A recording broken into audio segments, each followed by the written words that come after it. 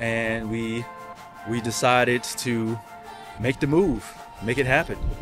And so here we are, and you can see why one of the main reasons why we moved down is because of this coastline.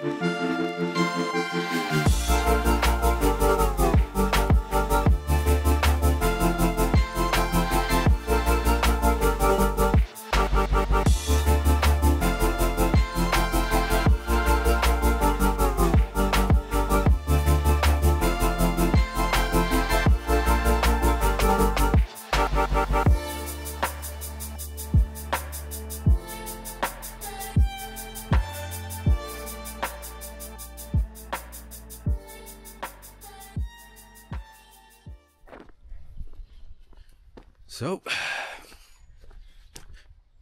here I am in Lagos in the Algarve. I figured I'd do a 1-year update to kind of give you guys details on what's been going on over our year in Portugal, and kind of what's on the forefront. So I guess first and foremost, we hit our 1-year anniversary roughly around September, and I'll just say that I'm so happy that we got out when we did from the US, especially based off of this recent 2024 president election. I mean, I kind of had the foresight to know that it was a very good possibility that Trump could win again, which he did. And for me, it was more so the reason that no one kind of buried him throughout the presidential, I guess, Republican nomination. And he was always at the forefront for the Republican Party. So with that being in mind, I knew it was a done deal that he would make the nomination. And then after that, he virtually be unbeatable, which proved to be the case. So, kind of part of that, I don't want to ramble too much, but if you hear me kind of huffing and puffing, it's because I've taken a 10,000 step challenge, a daily channel, 10,000 step daily challenge to try to lose some of this belly fat. I keep seeing YouTube videos and articles on, hey, this is the best way to lose that belly fat. You gotta walk 10,000 steps a day. So I figured, hell, I tried. But anyway, I digress. Back to the 1-year update. So, we moved to Portugal 1 year ago, officially into September, and we ended up landing in Caldas da Rainha. And it was kind of our second choice. Our first choice was actually here in Lagos, and we unfortunately couldn't get a spot for my daughter in school, and she was 2 at the time, and there are long waiting lists for schools here in the Lagos, and hell, pretty much all of the Algarve, but mostly Lagos. It's very difficult to get a spot, and we also had difficulty finding rentals as well, so that was a bit of a pain in the ass. And it's still difficult to find rentals. So if you're looking at places down here, especially in Lagos area, good luck. It actually sucks. But beyond that, just say that we've spent our time in São Martinho de Porto, because during my exploratory visit to Portugal back in 2022, it was one of my favorite spots. I was kind of tossing up between Lagos and São Martinho de Porto and couldn't really make a decision on which one I preferred, but they both had their pros and cons. But it seemed to be a really charming fishing village right outside of Caldas da Rainha, and really enjoyed it.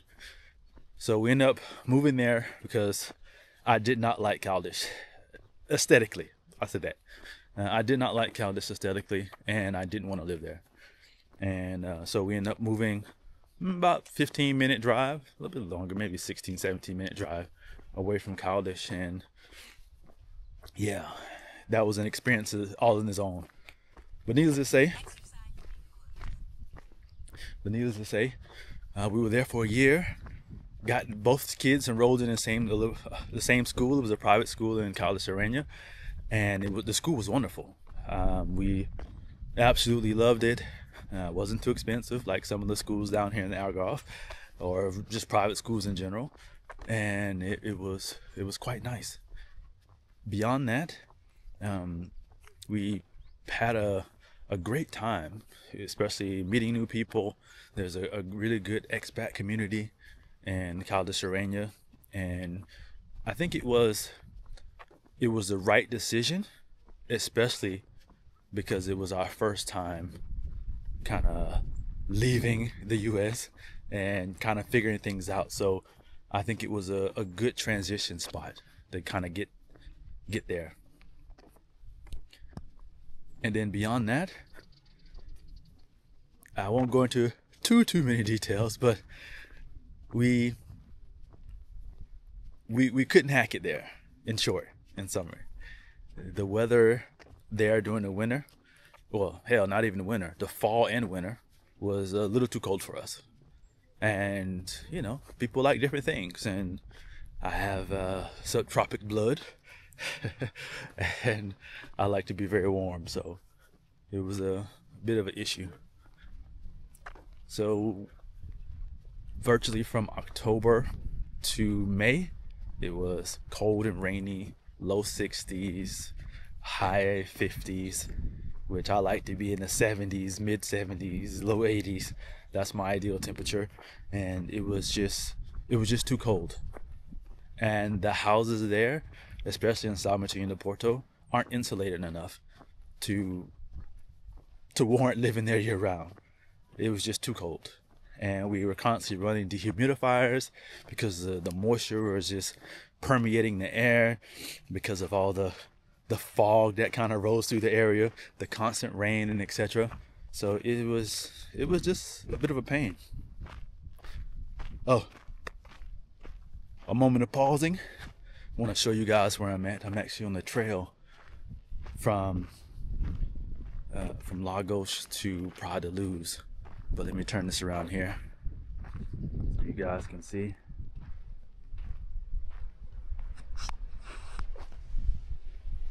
It is absolutely amazing.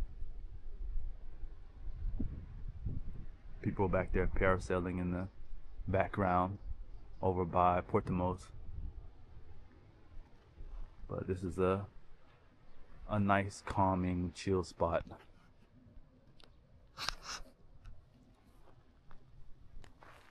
All right, back to the hike. Okay, so where was I? Caldas da Rainha. So we're in São Martinho de Porto. Absolutely love the charmingness of it and the ideal of it. However, did not like how dead it was in the winter. I mean, it was super dead, to the point where we felt isolated, and we wish we actually stayed closer to Caldas, maybe in like Natadoro, which we didn't like either. It was a kind of weird spot. We actually stayed there during the summer while we were looking for long-term rentals in the Caldas da Rainha area, and needless to say, it was muggy. I guess because it's right by the lagoon, the Obidos Lagoon. It was muggy, mosquitoes, a lot of moisture. It just wasn't ideal. And the housing in that area is not fun. Not fun at all. It's just not built to modern standards. Majority of the older houses, it's just too much moisture. So anyway, this is like a chill spot. I think I'll try to get up here and take some drone flights. So we tried to we tried to enjoy our time in San Martin de Porto. It didn't work out. We had lovely neighbors. The Portuguese people in that region are absolutely amazing, and wow, it was a good experience from that standpoint. And we actually, like I said, actually enjoyed our time there. We couldn't, ultimately, it wasn't for us. It may be for you. I just posted a video on that of why it could be a good spot for you, but ultimately it wasn't for our family. And during the winter, to escape the cold and rain, we kept driving down to Lagos. And I mean, we came down here maybe 3 or 4 times just to kind of escape and get some warmer weather. And we absolutely enjoyed it. We loved it so much to the point where we wanted to find a way to move down here. And we found a school eventually, and we just grabbed it. We grabbed the spots open in the school, and we decided to make the move, make it happen. And so here we are, and you can see why one of the main reasons why we moved down is because of this coastline.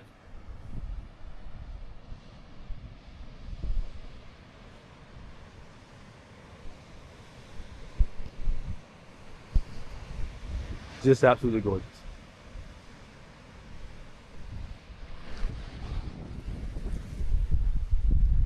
I'm being a little daring today. Usually I'm a bit of a chicken when it comes to this stuff, but yeah, absolutely gorgeous.